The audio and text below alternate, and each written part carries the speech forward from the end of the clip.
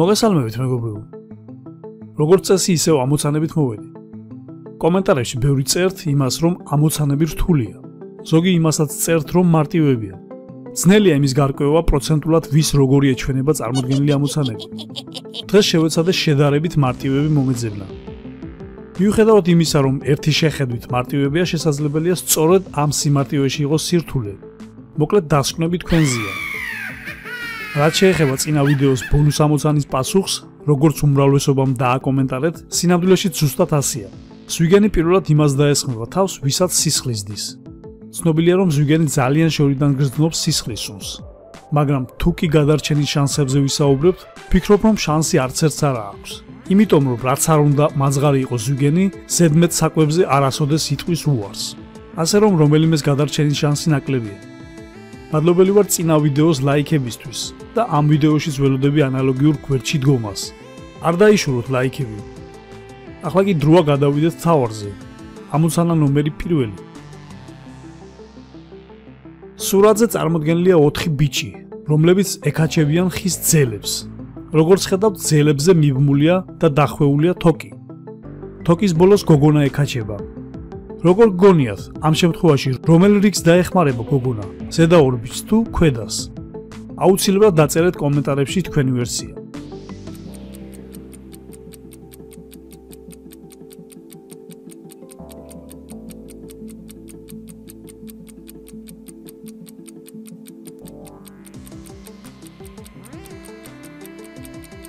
მოკლედ, პასუხი ასეთია. როგორც ხედავთ, გოგონა თოკს მართლაც ეკაჩება. სინამდვილეში ის არც ერთ რიგს ეხმარება და არც მეორეს. მან რაც არ უნდა მოინდომოს, მისი ძალა ორივე ძელზე ნაწილდება.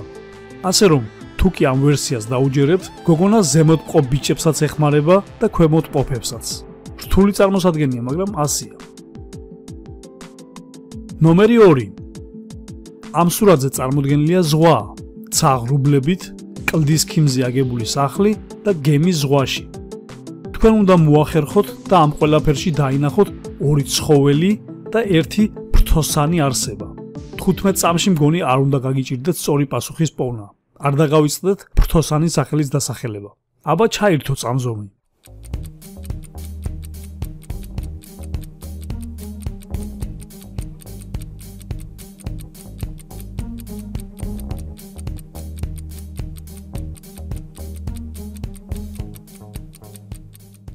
იმედია პასუხის პოვნა არ გაგიჭირდებოდათ. ვინც გამოიცანით, აუცილებლად დაალაიქეთ. აქ კლდეზე გამოსახულია 2 ცხოველი, მელია და შველი. ღრუბლებს შორის კი ფრთოსანი ღამურაა. მეგობრებო, სანამ ახალ ამოცანაზე გადავიდოდეთ, მინდა გითხრათ, რომ გავაკეთე ახალი არხი, სადაც გამოცანების მსგავს ვიდეოებს დავდებ. იქ უკვე დავდე ერთი ვიდეო, რომელიც ოდნავ განსხვავებულია გამოცანებისგან. თუმცა არანაკლებ ლოგიკურ უნარებს მოითხოვს და ვფიქრობ, ძალიან სახალისო იქნება. როცა ამ ვიდეოს ყურებას მორჩებით, არ დაგავიწყდეთ აღწერაში დადებულ ლინკზე ხელის დაჭერა, რომელიც ახალი არხის ახალ ვიდეოზე გადაგიყვანთ. ვფიქრობ, იმის შეხსენება არ იქნება საჭირო, არხი რომ გამოიწეროთ და ვიდეო დაალაიქოთ. აბა მეგობრებო, გელით ახალ არხზე. ნომერი 3. თქვენ გაგიტაცეს და ჩაგკეტეს ბნელ შენობაში. გაქვთ ასანთი, რომლითაც მანამდე შეიძლება ეს შენობა გაანათოთ, სანამ ასანთის ღერები არ გამოგელევათ. შენობაში 3 კარია. ერთ-ერთი კარის უკან გარკვეული სიგრძის გვირაბია, რომლის გავლის შემდეგაც სამშვიდობოს გახვალთ. 2 კარს უკან კი ეგრეთ წოდებული ყრუ კედელია. გასაღების ჭუჭურტანიდან არაფერი ჩანს, რომ დაადგინოთ რომლის უკანაა გვირაბი. თქვენ და სამწუხაროდ იმ შემთხვევაში თუ შესაფერის კარს ვერ მიაგნებთ, ავტომატური მექანიზმი ყველა კარის კლიტეებს დაბლოკავს და თქვენ მეტი შანსი აღარ დაგრჩევათ. აბა კარგად დაძაბეთ გონება და მოიფიქრეთ ისეთი ხერხი, რაც თქვენთვის საჭირო და გადამრჩენელ კარს მოგაძებნინებთ.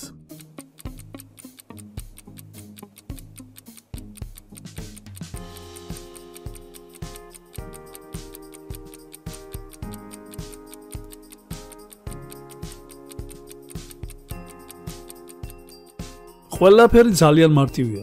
თქვენ უნდა აანთოთ ასანთი და უნდა მიიტანოთ სათითაულოდ ყველა კარის გასაღების ჭუჭურტანასთან.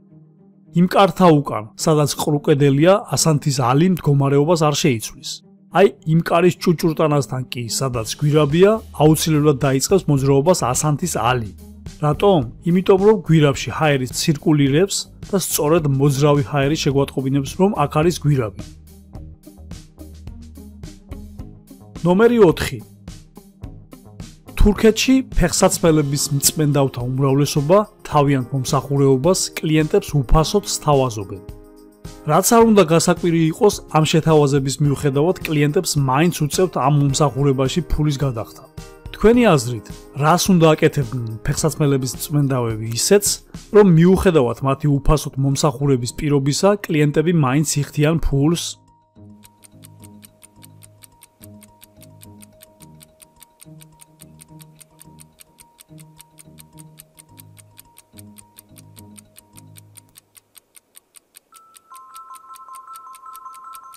საქმე იმაშია, რომ ფეხსაცმელების მწმენდავები მხოლოდ ერთ ფეხსაცმელს წმინდავენ უფასოდ. მეორის გაწმენდაში კი უკვე თავიანთ ფასს ასახელებენ. ზუსტად ამ ხრიკით იტყუებენ ისინი კლიენტებს. გონი არც ერთი ადამიანი არ გაივლის ქუჩაში მხოლოდ ერთი გაწმენდილი ფეხსაცმელით. ნომერი 5. თქვენ დიდი ხანი ეძებდით განძს კუნძულზე. ბოლოს და ბოლოს ის კუნძულის აღმოსავლეთ მხარეს მდებარე გამოქვაბულში აღმოაჩინეთ. საუბედუროდ განძი წარსულში ცნობილ მეკობრეებს ეკუთვნოდათ, რომლებმაც წინასწარ იზრუნეს თავიანთი განძის დაცვაზე და გამოქვაბული ხაფანგად აქციეს. როგორც კი იმ ადგილზე დაადგეთ ფეხი, სადაც არანაირ საფრთხეს არ გრძნობდით, მოულოდნელად გამოქვაბული ქვის დიდი კარით დაიკეტა, რომელსაც ძველი რკინის კლიტეედო.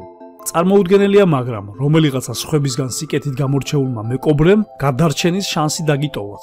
ოქროთი სავსე ზანდუკის გვერდით 3 სხვადასხვა ფერის გასაღები დაინახეთ და მათთან ერთად სიძველისაგან გაყვითლებული ქაღალდი, რომელზეც 5 გაურკვეველი სიტყვა ეწერა. ბევრი ფიქრი არ სჭირდება იმის მიუხედავად, რომ ამ სიტყვებში დაშიფრულია გასაღების ფერის აღმნიშვნელი სიტყვა.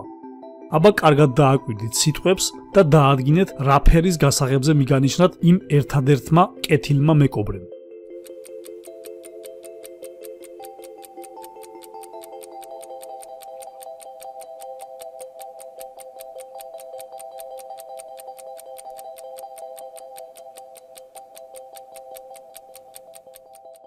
ამ გაურკვეველი სიტყვების ყოველი პირველი 100 საჭირო ფერის აღმნიშვნელი სიტყვის 100-თა შემადგენლობაა. აქ დაშიფრული იყო სიტყვა ლურჯი. ნომერი 6. კანადიდან გამოსული ხომალდი დაეჯახა წყალქვეშა მეჩეთს. გემი ჩაიძირა, დაიღუპა ყველა მგზავრი და ეკიპაჟის ყოველი წევრი, გარდა ერთი მეზღვაურისა, რომელიც ხის მორს ჩაეჭიდა და ასე დააღწია თავის სიკვდილს. ხანგრძლივი ცურვის შემდეგ მან დაინახა 2 კუნძული. ერთ კუნძულზე მოსჩანდა აბორიგენები, რომლებიც უცხო ადამიანებს თავიანთ კუნძულზე არ იღებდნენ. მეორე კუნძულზე ცხოვრობდნენ მეკობრეები. ამ ორ კუნძულს შორის რომელი უნდა აერჩია მეზღვაურს, რომ გადარჩენილიყო?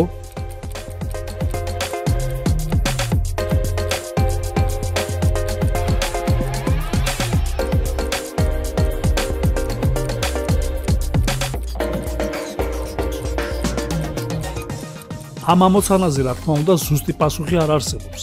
იმ შემთხვევაში თუ ლოგიკით მიუდგებით, აუცილებლად ვიპოვით პასუხს. რომ მივიდეს იმ კუნძულამდე, სადაც შეიარაღებული აბორიგენები ცხოვრობენ, მეზღვაური განწირულია. მან იმათი ენა არ იცის, უცხოა მათთვის და არც იარაღი აქვს, რომ ისინი მოიგერიოს. მეკობრეებთან მისვლა კი ერთადერთი იმედიანი გადაწყვეტილებაა. მას უფრო მეტი შანსი მათთან აქვს, ვინაიდან მას არაფერი არ აქვს ისეთი მათში ინტერესი რომ გამოიწვიოს. აი როგორი ცხოვრება ელის მას მეკობრეებთან, ეს უკვე სხვა საკითხია. ვფიქრობ, მაინც და მაინც კარგი არაა. ნომერი 7. ადამიანი შევიდა რესტორანში. მას ოფიციანტი შეეგება და მიუხედავად იმისა, რომ ის მისთვის უცნობი იყო, ასე მიესალმა.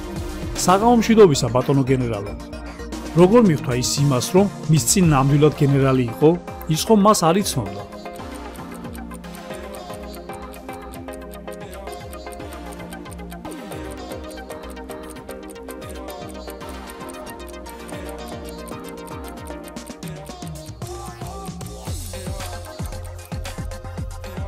უბრალოდ ეს ადამიანი ფორმით მივიდა რესტორანში.